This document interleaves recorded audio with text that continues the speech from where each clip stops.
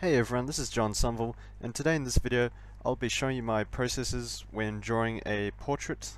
Now, as you can see, I've already got the line art all drawn here. I might have to make a separate video on that because it is just really time consuming. All I'm trying to do is just get the lines placed as close to the reference picture as possible. That's all you're really doing for that, so hopefully if you have some line art already done, maybe you can just get some tips for the shading and general coloring that I follow when doing these portraits. Okay, so as you see here, I have the line art all done. It's not perfect at all, far from it, but I think the main thing when doing these kind of portraits is to just get the likeness between the subject and your own art. Because I mean, if you paint the picture exactly like the photo, well, you're better off just having a photograph, right? So yeah, so moving on, what I do from here is I add in this base skin color midtone. Just from eyeballing the reference picture, I find a color that sort of seems to be like the main midtone color of the overall face. And from there I just roughly add in the darkest shadows that I see on the reference picture on one side of the face and proceed to add in the highlights in the same way on the other side, always opposite to the shadows. Now as you can see, I've added in the purple background as I noticed this on the reference picture, but I've always found it nice just to add like a little background color there because it helps the colors just stand out more, if you can see.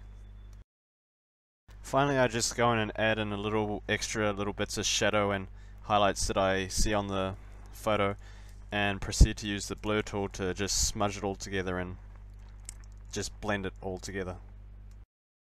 Okay, and just a fair warning, most of this will be in sort of time-lapse just to help speed things along. So, and I'll just be narrating over the top of it. So right here I'm just using the blur tool to just blend all the colors together, hopefully achieve that 3D look to it, and then I just quickly go ahead and paint over the eyes in white.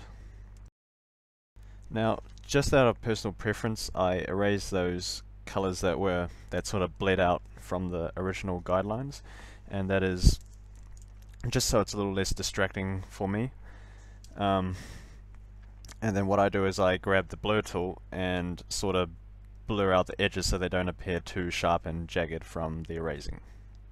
So what I'm doing here is I'm just grabbing this brown color and I'm going to use that as the outer edge shadow for the edge of the face, and I think it's better to do that instead of just using like a dark black line to define that outer edge. And here I am just giving the cheek muscles a little more definition. Once again, just using the blur tool to make it look more natural. Here I am just adding more shadow to the cheeks and later on chin area, just to help the face pop out more, give that 3D feel to it. And as you can see, I'm just leaving the eyes out for now. I will go on to those later when I've done the rest of the face. Okay, next is the lips. This is probably one of the hardest parts, is looking at the reference photo and then trying to decide what kind of colors you can choose from the color wheel to correspond to those colors. And what you want to do is get a mixture of them. Don't just go with one flat color, get a mixture of colors. This was an advice from one of my good friends. He's a good artist, and I sort of remembered that and stuck to it. It's a really good advice. And so as you see, when you blend them all together, it ends up actually looking really nice. Or aesthetically pleasing, as I should say. Anyway, so what I'm doing here now is just darkening the inside of the mouth. This will later on help provide contrast with the inside of the mouth and the teeth. Basically what's going on here is I am blurring the color boundaries between the black and the lip color. Once again, give that natural look. We don't want any clashing borders of colors, and also the lip would have a bit of shadow there, so it helps with that as well. Okay, so I'm just going back and refining the lips a little bit. You'll find you do this often doing these kinds of portraits. You just look back and see where you might have missed a few things. Here I'm just adding 2 blobs of red and just smudging them into the lips.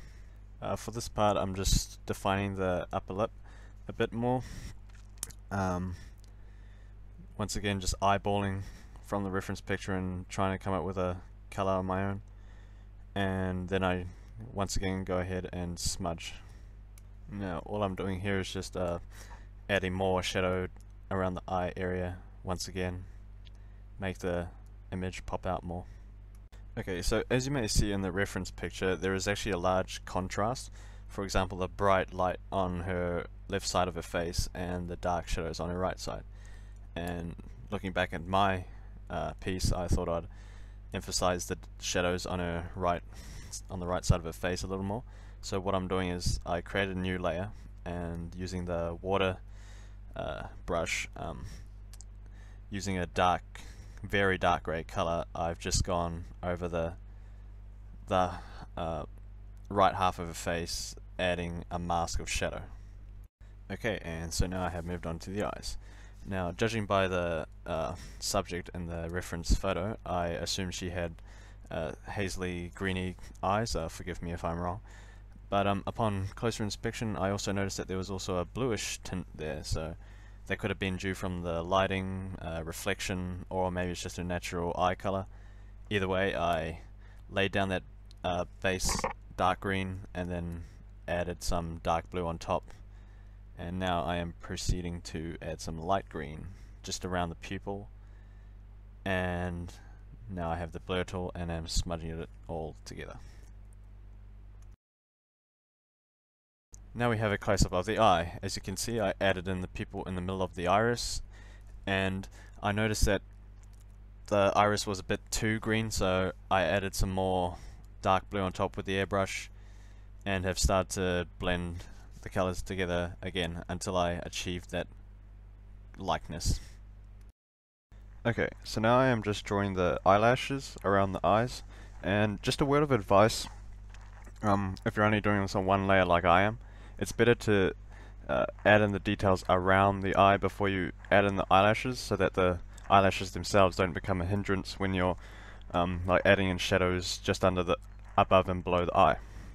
And as you can see, I'm just resizing the eye a little bit because I think I over-exaggerated its size. I do that often with eyes. I definitely need more practice in that area.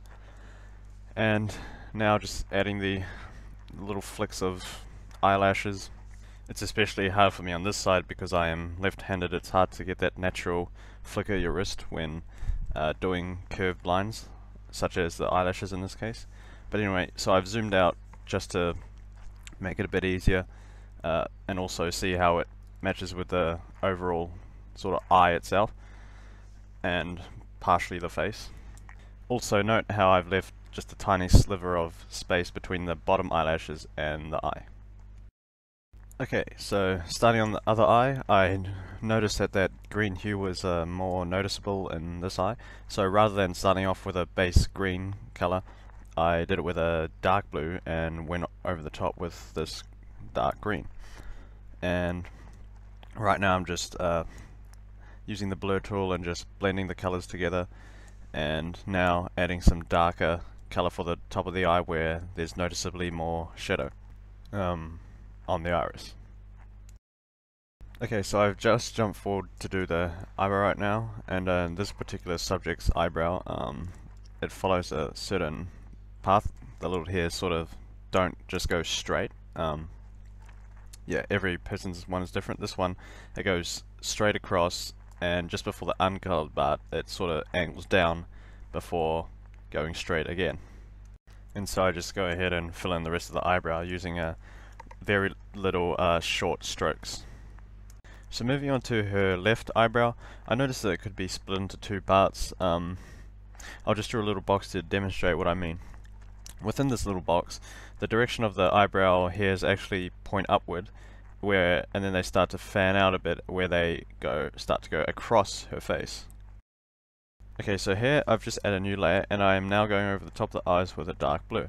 Now I didn't use black because you don't want to keep using black for shadows every single time. It's good to just experiment around with different colors, and it just looks more attractive and realistic.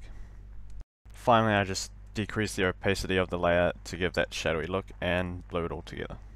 Here I am just adding highlights to the irises and the white of the eye. I noticed there wasn't just one particular highlight that I usually do in my drawings. There were several, so I made sure to add those in. So I went ahead and colored the teeth are very light grey colour. You don't want to paint them white because the teeth are cast in shadow inside the mouth, so that being said, I am just outline the teeth with a very light brown colour. Once I finish outlining the teeth, I go on with a slightly darker grey colour to add more shadow, particularly to the upper half of the teeth where they'd be kind of obscured by the upper lip. And then I grab a very light, almost white colour and add highlights to the bottom of the teeth.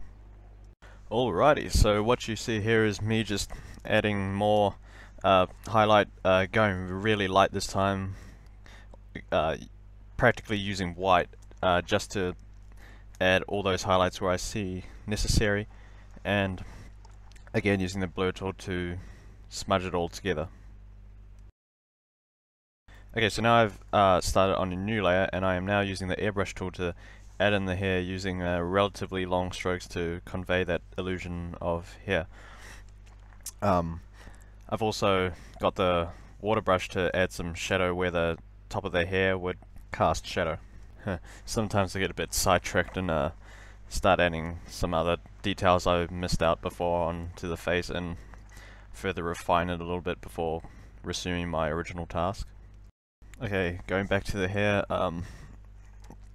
I pick out places that sort of seem to have like patches of colour from the reference picture and apply this to the my own piece, and yeah, and then sort of add strands of hair on top of those colours, and hopefully it's just my technique, hopefully makes it look a little more realistic, and then I'm done. In total this took about so many hours. I did this over the course of 2 days, but well worth it. It's all still practice for me, as you can probably tell. I'm still getting used to doing digital colouring for portraits. Anyway, I'd like to thank Tania for giving me permission to use her photo for this tutorial video for you guys. I hope you learnt something, maybe picked up a few tips and hints from me. That'd be awesome if you did. And thank you so much for watching. Stay tuned.